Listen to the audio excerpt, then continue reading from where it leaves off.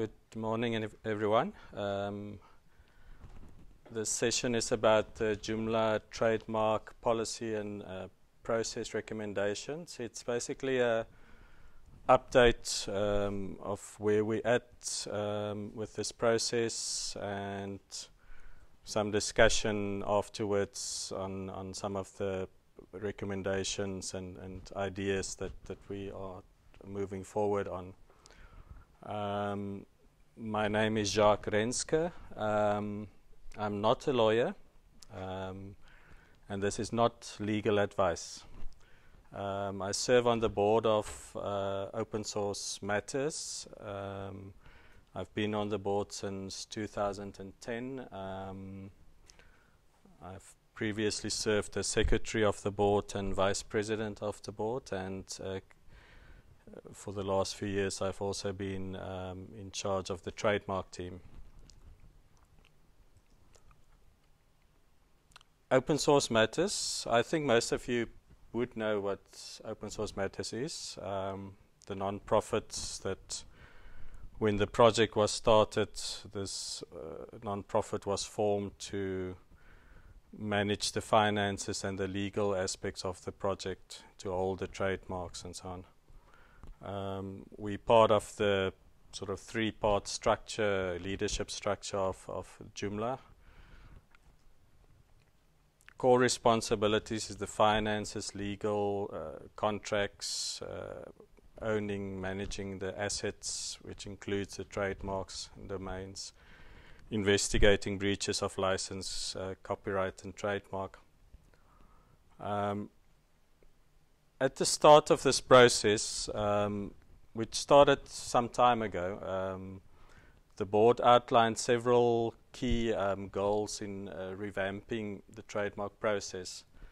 I've got them listed there. It's keep control of the trademark, allow proper community use, prevent abuse and fraudulent use, retain discretion to end or stop offending use, shorten time frame for trademark decision making, increase uniformity of access to the trademark, and reduce resources devoted to trademarks, both for OSM and the community. That last one is quite important. Joomla is a organization that's there to make good software that people can use, and through that use sometimes help make society better also. And we always want to guard against us shifting too much resources into a direction that's not the main focus of what Joomla is about. So whether it's people's time or the organization's money, we want to balance it against what the main purpose and goal of the Joomla project is. So why did we embark on this policy review process? What was our motivation? To get to that, one needs to look at the history of Joomla and the Joomla trademark. As most of you would know, Joomla is a fork from software called Mambo. It was a GPL licensed software, and at the time that it forked in 2005, or the process started for the fork, this new baby did not have a name yet. There was no Open Source Matters, so the process of the legal entity and the name only came after the fork. And during the time of the fork and shortly thereafter, there was a need to keep or maintain a continuity between the people who were involved in Mambo at that time and those who were joining the fork into Joomla. And part of that necessitated allowing certain practices that were common in the Mambo world to continue over into Joomla, which included using the name of the software in product names, in company names, in URLs. So it was a fairly permissive use of the trademark that was under Mamba, and that continued on into Joomla at the start of the project.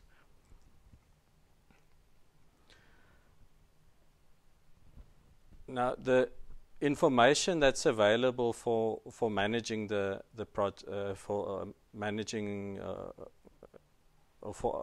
information that's available for the trademark, the rules, the policies, those are currently spread out over a number of pages on open source matters, and some of it is also on joomla.org. Pages on the trademark policy, name and logo use, conditional use logos, business conditional use. The pages are a bit difficult to understand. Some of it contradicts itself. There's contradictions between what is said on one page and what's said on the next page. In the end, it creates confusion, needless requests, and non-compliance. So in the trademark team, we deal with people who are totally confused with what our rules really say, people who apply for things that they don't have to apply for, and people who simply don't comply, possibly one reason just because they don't understand the rules that they're supposed to follow. The current policy that Open Source Matters has adopted was adopted in an effort to achieve simplicity. The name and logo use, the conditional use logos, that page on Open Source Matters that lists a number of conditional use logos that you can use under certain circumstances for certain use without registering. All of that was an attempt to try and make things a bit simpler and to solve certain problems at the time. Part of the problem we're sitting with today is that over time various things were added to the policy and the rules, each time with a genuine reason behind it to try and solve things or make things easier or simpler. But the end effect of it was that we're sitting with an accumulation of different policies and documents and things on our website, which is not one cohesive policy and which leads to some confusion and some misunderstandings in what it is one can and can't do. When we look at controlling the mark, it is not an easy question to answer. How do we control this mark? Part of it because of the history of the trademark, what we allowed at the start of the project and how that evolved over time and some of the changes that came in afterwards. And in part also to do with the cost of registering the trademark in different countries. At a time when Elon was the president of OSM, OSM followed a fairly aggressive policy of registering the trademark in quite a number of countries. And it's been useful to having those registrations when the need were there to address an issue in those countries. But it's also an expensive thing to keep doing, and as we've sort of found out over time that it's not as simple as only having something registered in one class in one. Someone can come and they register it in a different class, and it's a whole new thing that you have to deal with then. But it's still that sort of baseline registrations, especially in the major countries. Of course, in the US, where the organizations legal entities, but also in Europe and a number of other countries. That baseline does help us to enforce it. There's often when we deal with a company where we don't have the trademark registered, then one of the supporting factors that we can rely on is that we do have it registered in other countries. So that is something that is useful and that has helped us also in the past. We, however, constantly need to balance the resources that we use to secure and maintain registration against the opportunity costs of foregoing investing those resources into further development and community. So it's, are we spending our time and money on building community, or are we spending it on chasing legal issues? It's a difficult balance to keep, and yeah, do we want to spend all our resources on lawyers, or do we want to spend it on making the communities and the local community so strong that those who want to harm the brand are sort of pushed down in or less visible? Yes. But if you do not spend enough money to protect your trademark, yeah. your trademark is without any value because it can be rejected. Yeah. It has no more value because you don't fight against people who are doing illegal use of your trademark. So it's mandatory by the trademark that you fight against the people who are doing a wrong use of your trademark. Yeah. If you don't, your trademark has no value and can be removed. Yeah. So you have to do it and spend, unfortunately, a lot of money to protect it. Yeah. So just to repeat for the recording, the comment was that it is mandatory to protect a trademark from abuse. If one don't do it, you can lose the trademark itself. And I think that's a question that we've had to deal with in the past, and the way we've looked at it is which are the battles that are worth fighting, which are the, and it is a choice that we have to make. We don't have unlimited resources to spend on legal, so we get fairly good, well, we get very good advice from mainly two organizations. The one is our paid lawyers, WTP, who advises us and helps us in legal cases, and the other one being the Software Freedom Law Center, which provides pro bono assistance to those in the open source and free and Libre software world. So we get very good advice from them, and I think so far we've managed to keep that balance. Now, one of the issues, and that comes in the example you mentioned, or in what you spoke about, that we have to defend the trademark, or action where action is needed.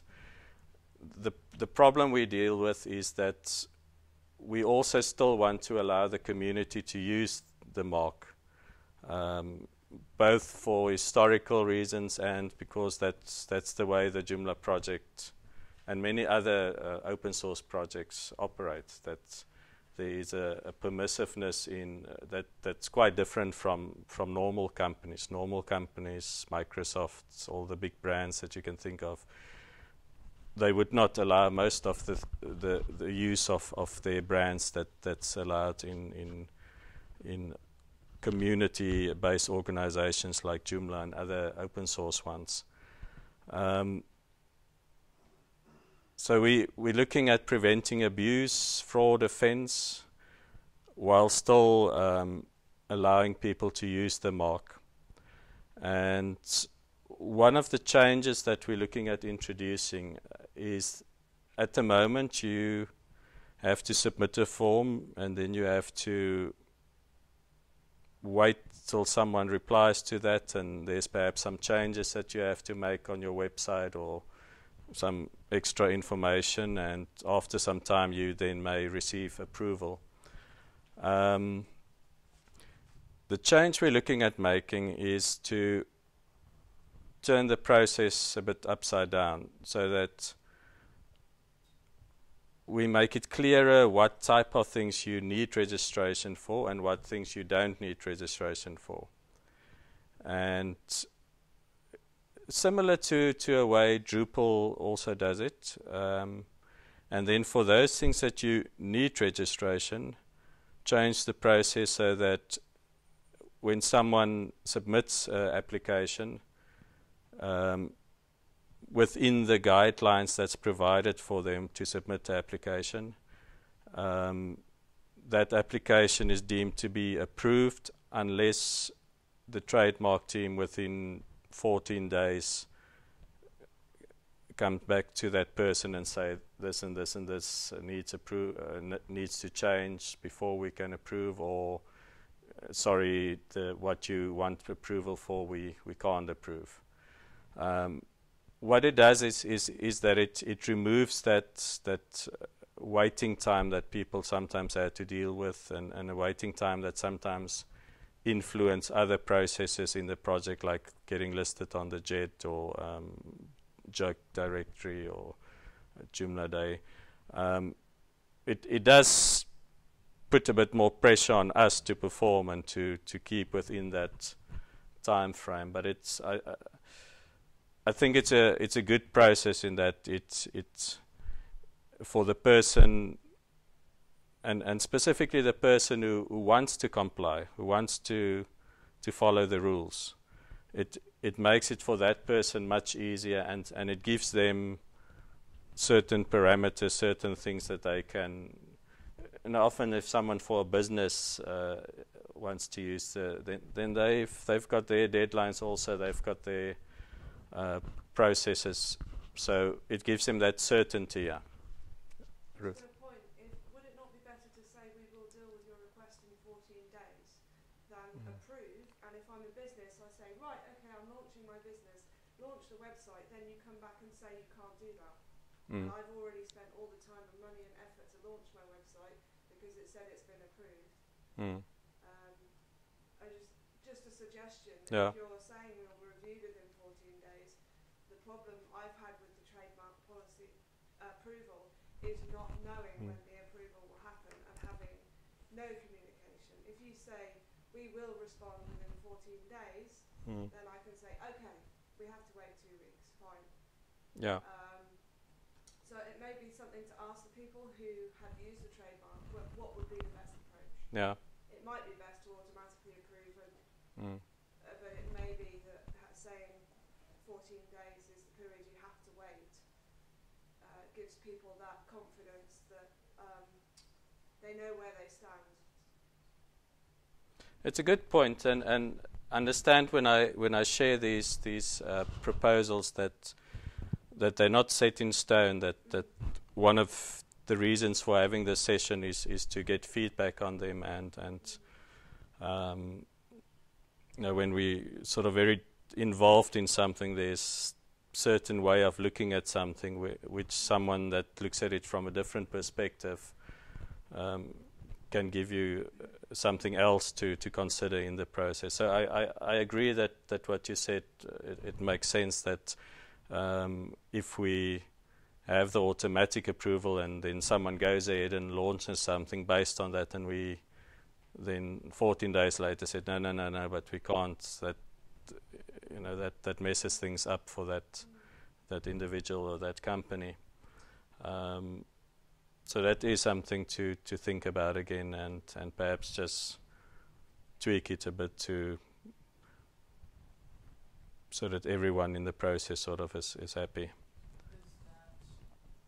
Does that conflict with the idea that you're trying to reduce manpower in the trademark team, right? Like, you were trying to do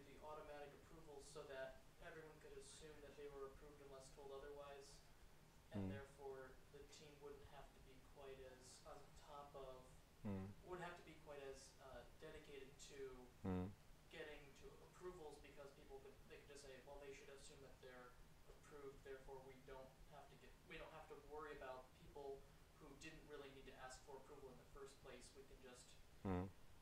not ignore them, but we can just leave them alone, and we can focus on the ones that don't get approved or that need to be talked to. Mm. And so by going to the automatic approval, you get that. But I understand and agree with the point Mm. that it would be better to have a stamp of approval, but yet then you Mm. don't get Mm. the goal of the automatic approvals. Mm. So for the sake of the recording, I'm just repeating that your concern is that this suggestion still leaves us with the same amount of work for the team. I think there it would be important to divide the different things that approval is needed or not needed, so that there's more things that do not require approval when it falls within certain parameters and certain use cases. So that those should be the type of things that shouldn't have to be dealt with someone specifically. And the others still really do need someone to have a look at it and see if it fits the rules that it's under. So yeah, it would be a case of more splitting it up into different types where one you wouldn't need approval, and for the other one you do need, but it's us committing to doing it in a certain time frame. One important part of this, I don't have it mentioned on the slide, but it's an important part of this new proposal for the process, and that would be that these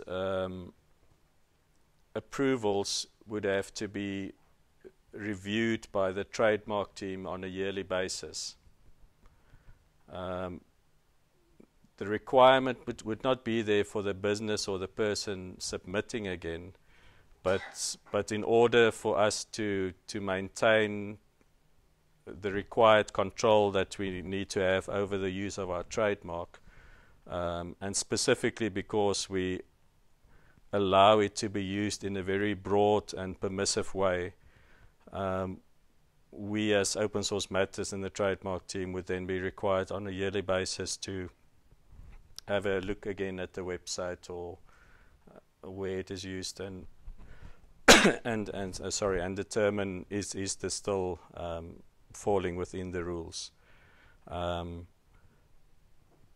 part that goes with it, and it's really always been part of the trademark approval, is that the approval can also be withdrawn if someone is not following the trademark rules anymore. But that's not really different from what we have at the moment. Now, part of the suggestions of making things simpler, making things easier, office hours. I don't know how many people are familiar with that term. I've seen it used in a few organizations, but it's basically the idea that you have something like IRC or some modern day equivalent of that. I don't know how many people really hang out on IRC anymore. It's sort of become a sort of for the Uber geeks to yeah. So the idea is to have volunteers in a sort of a shift rotation basis be present on something like IRC, a specific chat room, or however one sets it up. One can use IRC through a web interface also, if that is the medium we choose to use. But then have those people from the team available to answer questions, trademark-related questions in a live question and answer, so that some of the things that need quick, someone just have a quick question that they need to have an answer for before they move on, and that would be a way for them to get that answered. one benefit of it is that the trademark activity would be more in the public view there, and through that people would also be able to get an idea of perhaps the thinking of certain decisions, or learn from the answers that's given to other people. Real-time help also, and also limit the time commitment of volunteers. Linked to that would be getting those things into things like a FAQ, sort of taking from those live help sessions the type of questions that often come up, and using them in our documentation online, so that if the same question comes again, one can easily point someone to the answer that's already been provided previously. Other way of helping the community would be a simple visual documentation. That could include something like a flow chart. So you would look at a flow chart, and it would tell you this for this use you can get permission outright. You don't need to fill in a form and apply for that.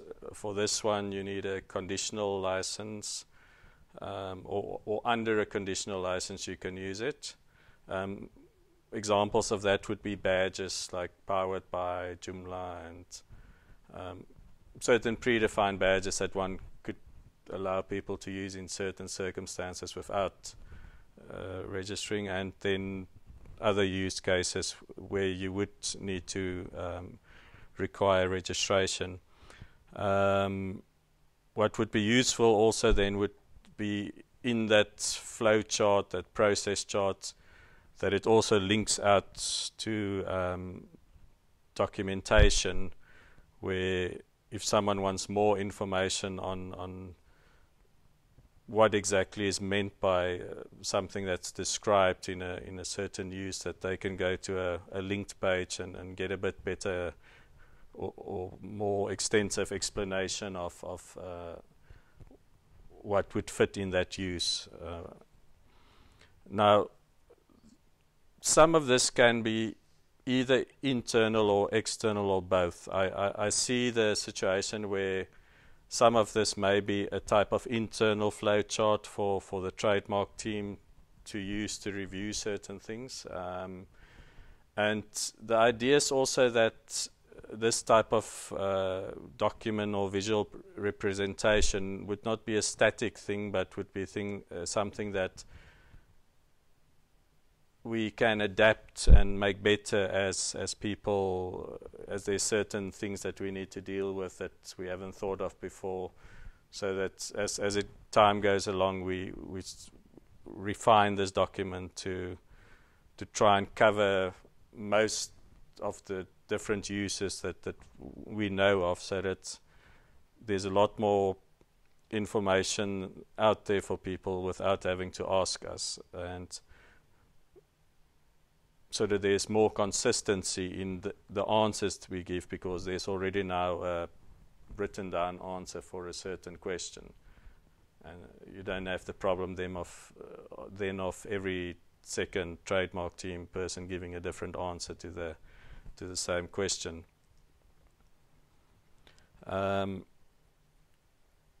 Transparency, that's a word that we often hear in the Joomla community, and people often call for more transparency. And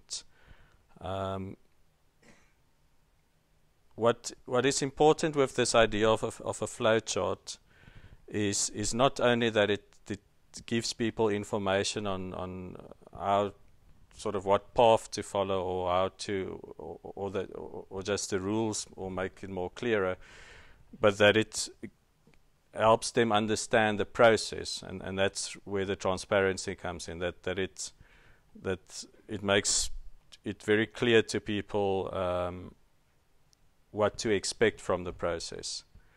So at the moment, the process is horrible. It's true. You submit a form, and I think on some of the form nothing happens. So there's not a thank you. There's not a reply. There's just nothing. It's just, you don't know if it's, if the cat ate it, or if it's, what happened to the submission. It could be in a spam box for all you know. So we want it to be clear what the process is, so that people know sort of the steps, what they can expect. They know the time frame that it's supposed to happen in.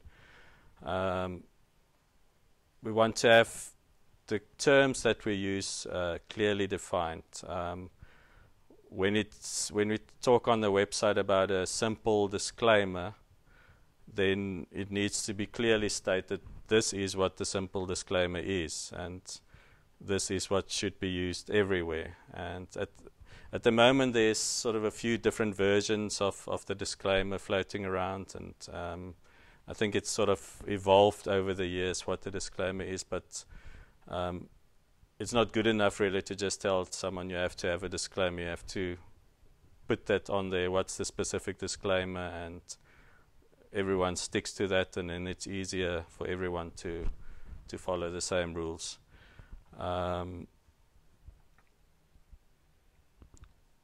So that the correct text, what people should be used.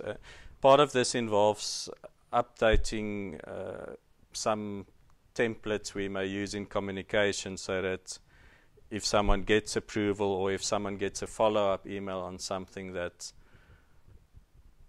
everyone gets a similar type of, well, I must perhaps correct myself there. That the reply that people get is based on similar rules and similar response, so that that's consistent and that's clear, and that we sort of that we review it and make sure that what we say in that email is clear, even to people who are non-English speaking as their native language, but also that it's flexible enough so that it does fit the submission. In the past, we've had the problem where the template replies were used a bit too pedantically, if pedantically is a real word. In other words, it wasn't always specifically looked at if it really fits that what it's sent to, or the situation it's being sent out for. Now, one way we can make sure that we sort of that we become consistent in how we reply and how we deal with matters, and that in the past has also been an issue, that people have been unhappy because they feel that this person gets treated different than that person, and my situation is handled differently than the other one, and why can this website do this and my website can't do this. And so from all these interactions, we need to generate more FAQs, more information of requests that are frequently replied to, so that more and more of this becomes a form of self-policing, where the rules and the guidelines are clear and they're simple, and the community can guide themselves by following that rules, by following those flowchart, and by them doing that, it reduces then the workload on the trademark team, and the trademark team can spend their time investigating abuse of the trademark, instead of administrative things for things that could have been self-policed by the community. Now, some of the tools we looking at using and to help us in this process, and some of it we've already started using. All the forms that currently runs through Civi CRM, that is being moved into the IMACMA help desk system. The guy who wrote the software, Pedro, is helping us create those new forms, set up the new help desk system, the departments in the system, and just getting everything set up there for us. The advantage of moving over to this type of help desk system for the trademark submissions is that there's both internal and external tracking of a submission. So you submit a trademark request and you at the moment have no clue what's happening to it. You don't know if it's gathering dust in someone's inbox, if it's in someone's spam box, if the website was broken at the time that you submitted it and it never actually got through to anyone. So with the help desk, you can go in and you immediately after submitting get a reply back with your tracking number, and that tracking number you can log into the website and see, okay, it's still in the queue, or perhaps it's been transferred to someone else to deal with. Internally, it can allow different levels of people to deal with requests. So you can have your frontline people who manage the request, and you can have and you can assign them to different departments. So you can have people who only deal with the jugs and perhaps have a slightly different approach in dealing with the jugs, because there are times that we may want to deal a bit differently with certain groups in our community, and I would say jugs and Joomla days I would fit in that category of groups or people or organizations that we would like to make extra sure that we help them through the process, because they are people who are helping build the community and help promoting the community in their local level. So we want to give them that bit of extra effort to understand the process and work through the process. It also gives us the ability to have sort of managers above the frontline support, so that if there's a problem that's not getting sorted out, that submission can be transferred to someone on a higher level that can then look perhaps with a more unbiased view at the situation. Perhaps it was two personalities that just got a bit heated in their communications, or there was just some bad often there's language barriers. Someone will just misunderstand what someone else said in the language because they perhaps using a bit curt language or something that may sound unfriendly in another language. It would even allow us, if we grow the team more, to transfer certain requests to people who can help someone in his or her own language, which I think is a very important thing to get to in our multi-language, international project, so that we don't forever have everything we do in English, but that we can have resources, human resources, that we can say, listen, this is a guy from Spain, he is not understanding what we're trying to help with in English. Can we transfer it to the Spanish-speaking person, and they can explain things a bit better in that native language? And often just by having someone explain something in someone's own native language, it resolves a problem much more quickly than trying to do it in English. Continuity and oversight. It's also important that we have a system where we can more easily find pass requests and how those were handled, and have a easy way to access historical information. As I mentioned, Pedro is helping us set that system up, and alongside with that, we've also started moving our internal communications to a new forum, which would again help us to keep better historical track of what we've discussed before, and find those old discussions again.